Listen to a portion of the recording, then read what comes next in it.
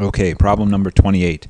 It says perform the indicated operations and express in simplest form. And then we have this gigantic polynomial, 3x squared plus 12x minus 15 over x squared plus 2x minus 15 divided by this other polynomial, 3x squared minus 3x, and over 3x minus x squared.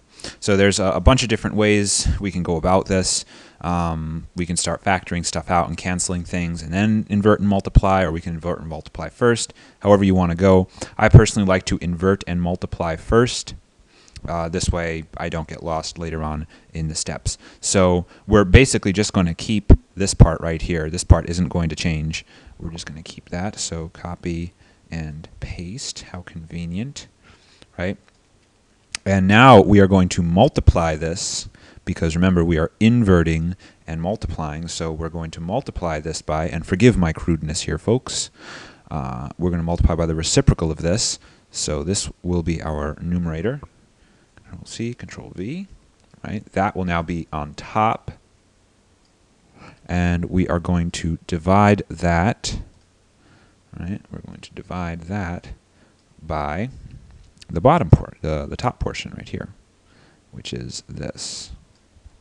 So Control C, Control V, that's how I copy paste, right? Okay, so now we've transformed the problem. We've just inverted and multiplied by this.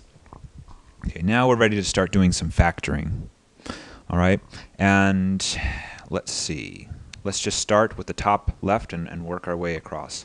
So I see that there's a 3, a 12, and a 15. That tells me that I can easily factor out a 3, so let me do that. 3 times, and then I have x squared plus, that's going to be 4x, and then minus 5, right?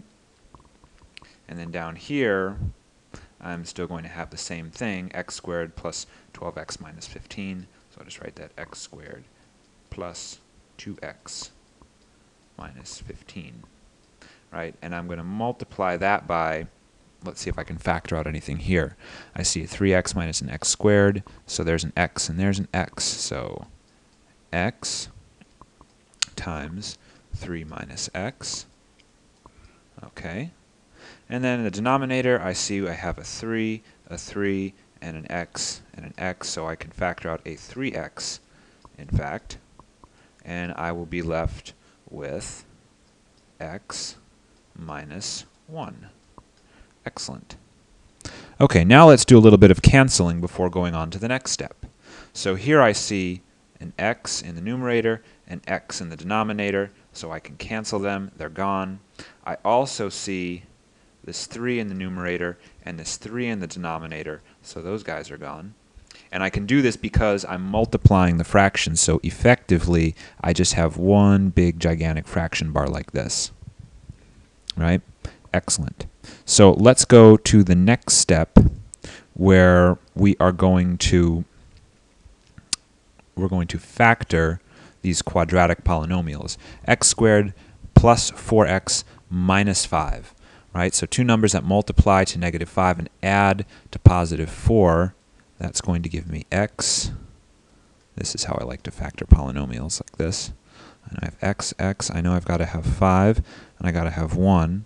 So that's got to be a plus 5, and that's going to be a minus 1, right? That just factored this right here. I factored that out.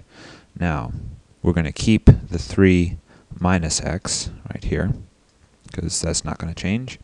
We'll draw our bar.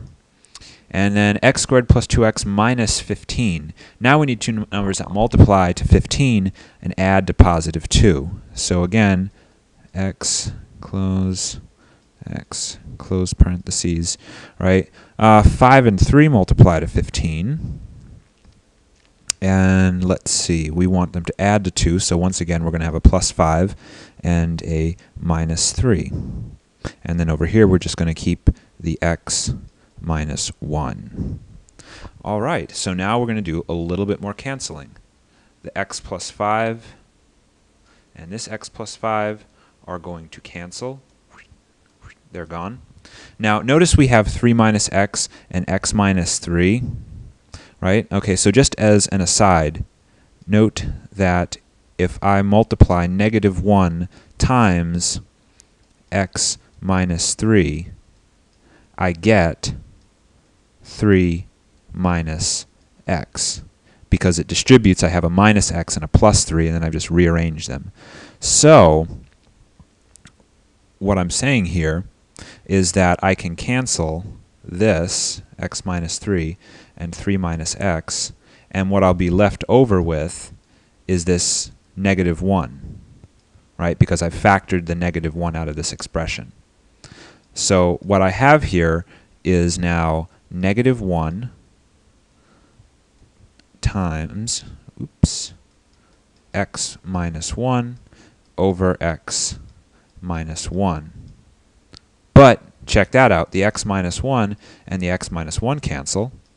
So the entire thing turns into negative 1. That is the answer.